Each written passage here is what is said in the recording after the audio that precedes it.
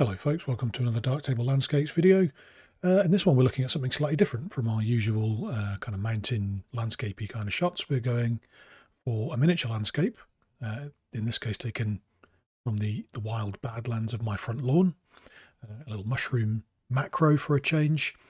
This was taken with just a set of extension tubes. I don't do a huge amount of macro photography, so I just have some decent auto-focusing extension tubes. And then in terms of lighting, this was a very bright flashlight with some kitchen foil above the mushroom, and I just bounced the light down onto it for some kind of relatively diffused light. So my goal for this is to kind of make it a bit more magical, a bit more dreamy, if you like. We'll blur this background some more with some negative clarity. We'll focus our attention on the mushroom. We'll use some masking to make sure that the mushroom gets the attention it needs. Maybe do some color grading to just kind of push that magical feeling a little bit more. But yeah, we'll see what we can do with this slightly different one. So let's get going on that one. So the first thing I will do is just do some basic correction. So we'll do lens correction. We'll do chromatic aberration. The extension tubes I use don't have any glass in them, so generally they're pretty good in terms of image quality. They just limit the infinity focus distance. You can't focus at infinity anymore, but they don't have any real negative effect on image quality. But I'll just kind of do these odd things here. We'll do denoising. This was at 500 ISO, so a little bit noisy. And let's just do demosaic. Because I'm on a Fuji, I'm just going to change this to 3-pass for a slightly better result. Okay, that's all good. Now I think I will crop mushrooms slightly too central for my liking. It's very hard to, this mushroom is about maybe a centimetre across, half an inch or so across the widest part. So you can see how small it is. I had my tripod with the stem upside down, so the camera is upside down, having to squeeze my finger between the ground and the camera to get the shutter button pressed. It was a bit awkward to compose, as macro often is. So I'm just going to crop to fix that. Just make things a little bit tighter in terms of composition. We pull that up there. There we go. Yeah, that's more like it. And now we can start with adjusting things properly. So let's look at exposure. It's maybe a bit bright. So I'll probably just drop that right down.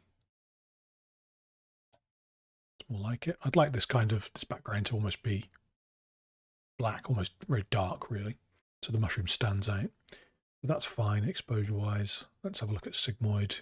We need more contrast.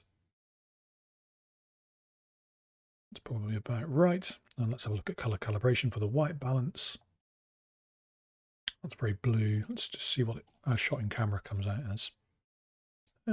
Yeah, I think that's probably better, I think. Yeah, that's fine. Now let's hit good old color balance RGB. We'll do a little bit of contrast adjustment. Let's maybe just drop the vibrance a touch. And then we'll do our usual perceptual saturation grading in ever increasing or decreasing amounts. Whoops. Let's drop the shadows. There we go, now we're getting somewhere. Boost the mids. And we may be getting slightly bright in the highlights, so maybe just drop them a touch.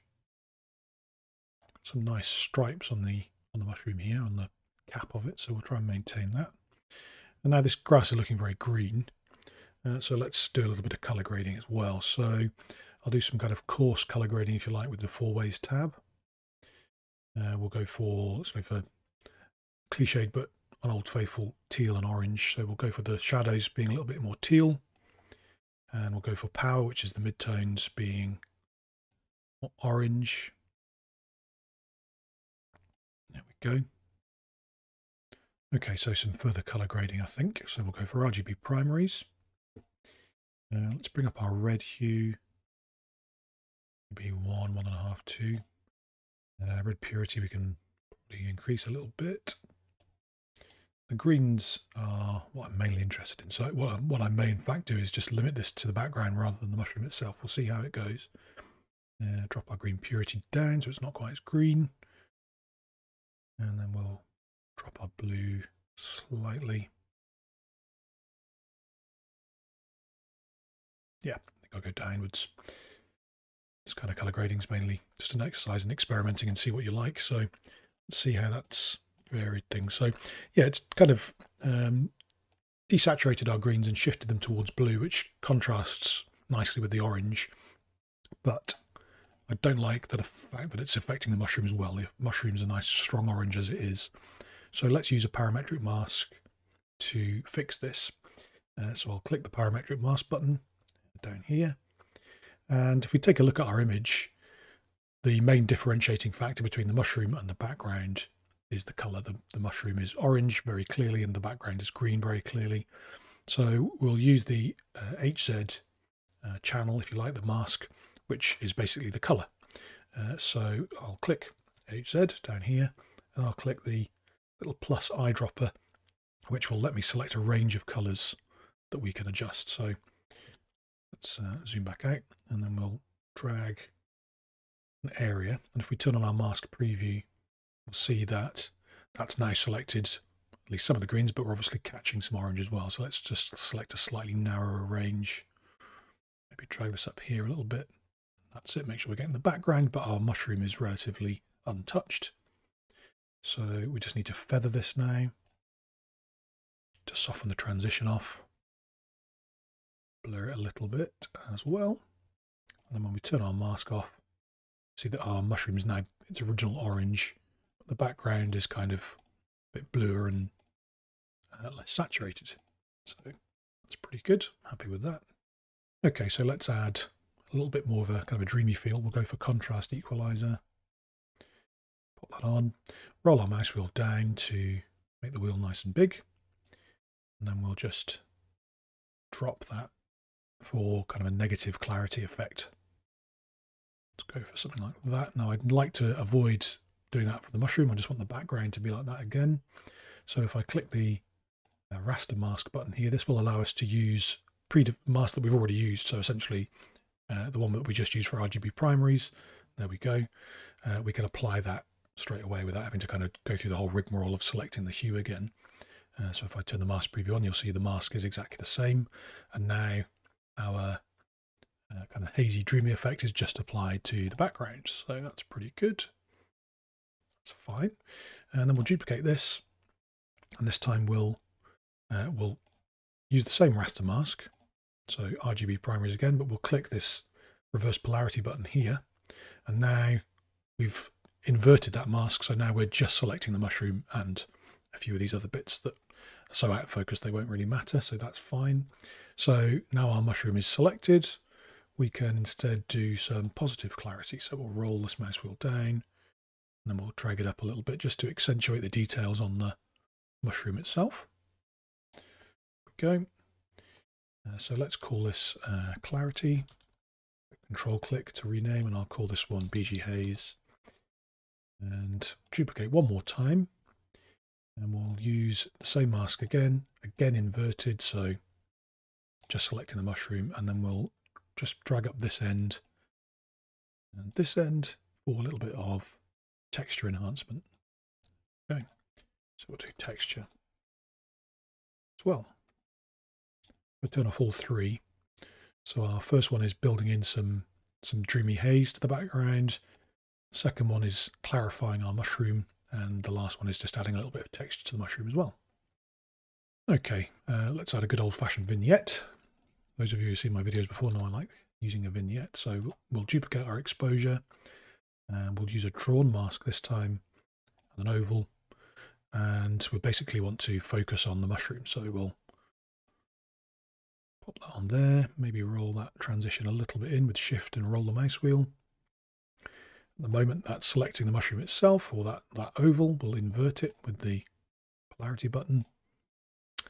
We'll then reduce our exposure, so that's our vignette kicking in. Give it a bit more feather for a softer, smoother transition.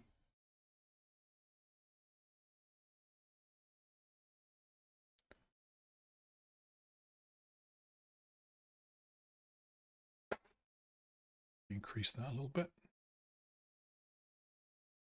There we go, just focusing attention again on the mushroom and making the background kind of less prominent is really the point of any vignette.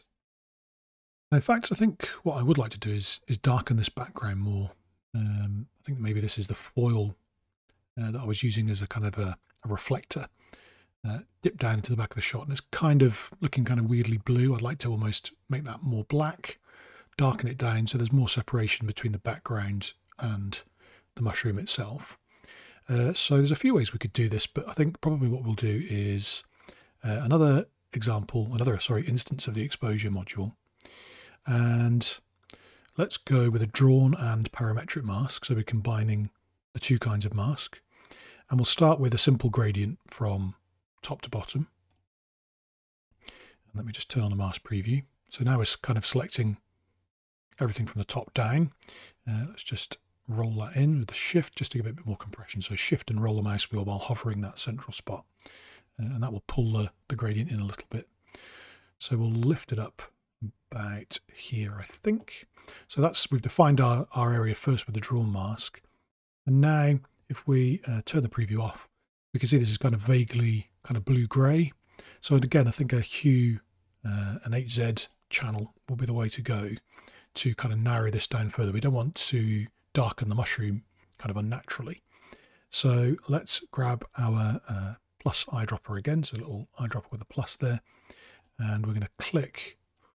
Let's go here, we're going to put into mask preview mode again so we can see what we're selecting.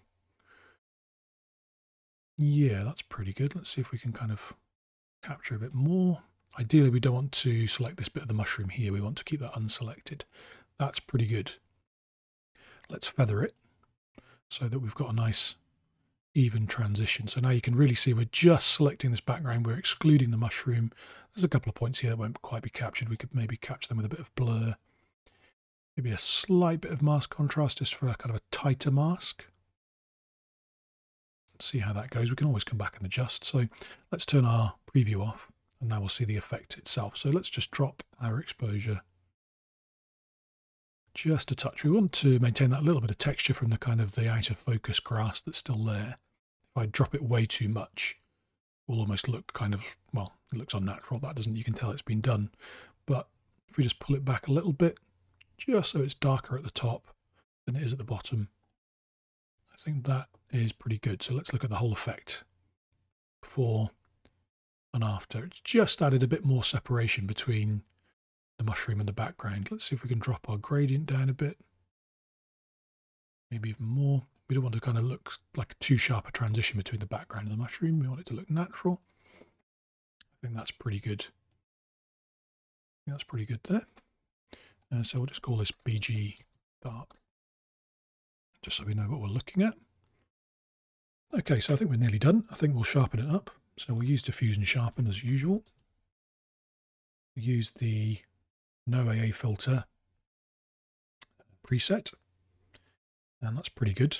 We've already taken pains to accentuate the mushroom throughout the process, so we may as well do it with sharpening as well. We don't need to sharpen all this kind of blurry background, especially as we have a bit of noise. We'll just be sharpening noise. So let's use a drawn mask, and in fact we can use the same drawn mask as the vignette. So if we go down here, we've clicked drawn mask. Here we've got draw mask, no mask use. If I click this down, you can see that we can use the same shapes as exposure 1, which is our vignette exposure module. So if I click that, just zoom out, you can see it's applied that shape. You remember that we inverted our mask for the vignette, but the same shape tool there kind of doesn't carry that over. So it's already just selected just that oval. And we can probably tighten that up and roll that in a little bit. There we go. So now we're just sharpening our mushroom, we're not sharpening anything outside. We'll duplicate this again. We'll go for lens deblur soft. And we'll do exactly the same thing again. We'll use the same mask as this time diffuse or sharpen because we adjusted it slightly. There we go. And let's have a look at local contrast as well. So we'll duplicate yet again. Local contrast fast. Now, do we want this on the whole image or do we just want it on the mushroom? I think we'll leave it on the whole image, but maybe just tone it down. We'll use a uniform mask. And we'll just go to like 70%, I think.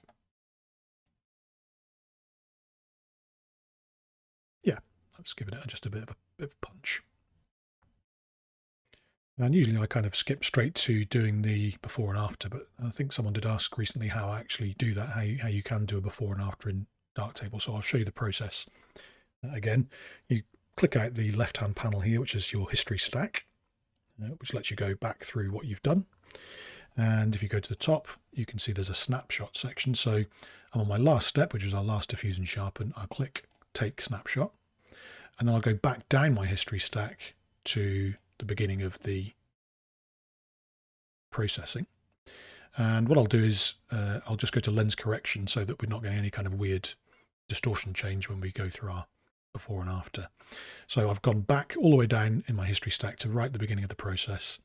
Now I'm going to go back up to my snapshot and select that. You can see as soon as I select that, we get a dividing line in our image. So I'm going to close this down again, and we can grab this little flag with the S on. It can sometimes be a little bit slow until it catches up with what you're doing, certainly on my system, and you can just drag it back and forth. So you can see that we've cropped it down, dramatically darkened the background, we've desaturated the background, made it more blurry, and we've used a lot of mask in this one, which I don't do a lot of with my my bigger landscapes, mainly because often they don't need it. But for this one, you're kind of really accentuating a particular subject. They really do come in handy. So that's how you do before and after as well, and that's the before and after for this image. Okay, so there's our final image. I hope you like this one. A bit different from our usual big landscape fair, as I said at the beginning, but I hope you enjoyed it. Thank you for watching as ever. If you haven't liked and subscribed, please do. If you'd like to buy me a coffee, you can leave a super thanks if you so wish, but it's by no means an obligation. So thanks for watching again, and I will catch you on the next one.